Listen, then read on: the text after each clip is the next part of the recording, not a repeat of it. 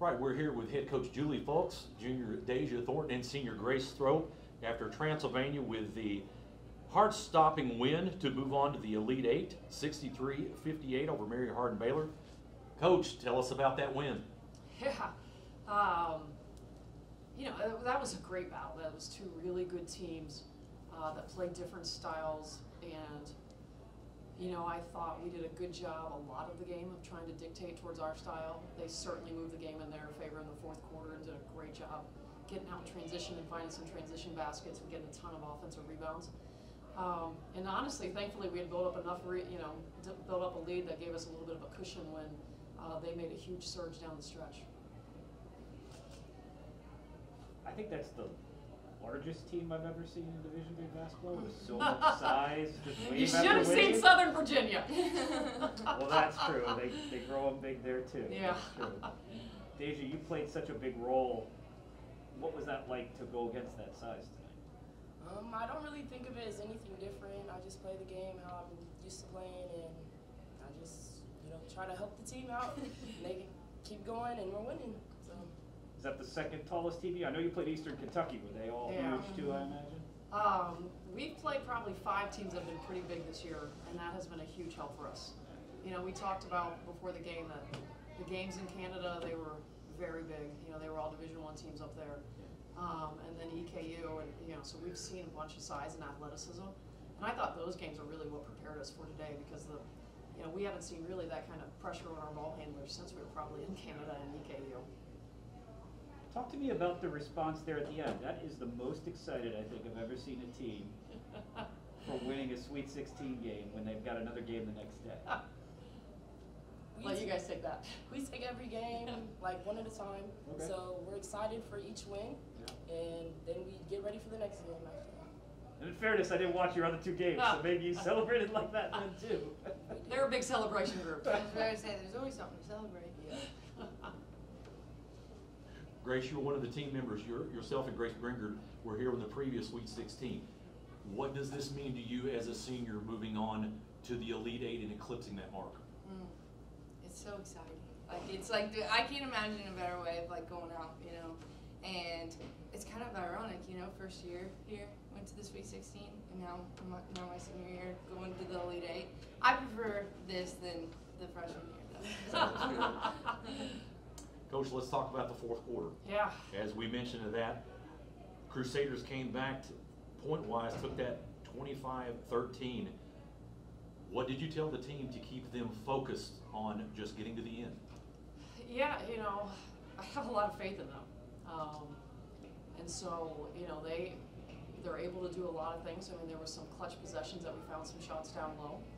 And, we haven't, outside of what we simulate in practice, we haven't been in a lot of those moments, and we tried to spend a lot of time on that this week and get through some situational stuff, and I thought that helped us, but there's certainly a lot of room for improvement. I thought, one of the areas we'll talk about a lot tomorrow is we just did not do a great job in defensive transition in the fourth quarter, and that gave some looks and led to some rebounds that hopefully we can clean up a little bit. Was fatigue a factor at all? No.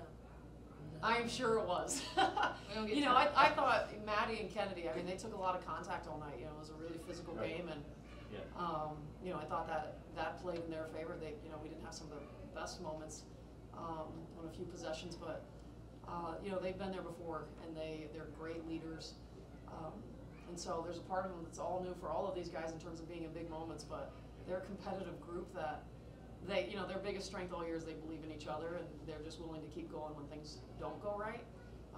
We have a try again mentality, and so we try to train that and practice that. If something doesn't happen, it's just next play, and thankfully the clock ran out.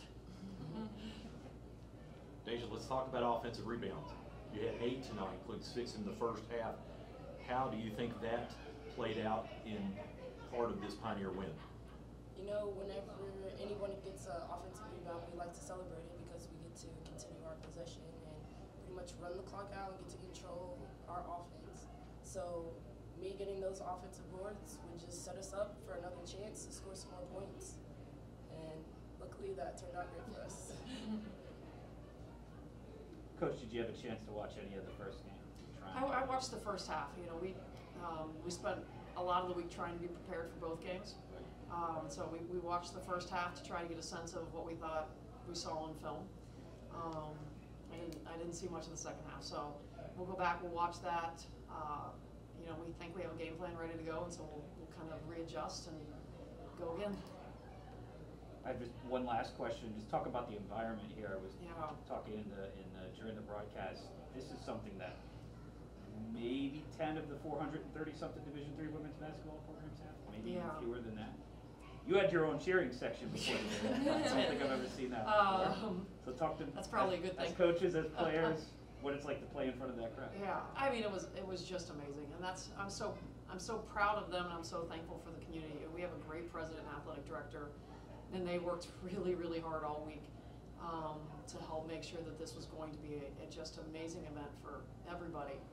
And you know, when we went to Thomas More 4 years ago, it was sold out, and we had half the side, and they had the other half, and it was very similar. And I've heard Grace tell the freshmen all year about that experience and what that was like and how amazing it was. And so to be able to do that on our court, you know, you don't know how all those games when you play in Schedule Toughs and John Carroll will play out.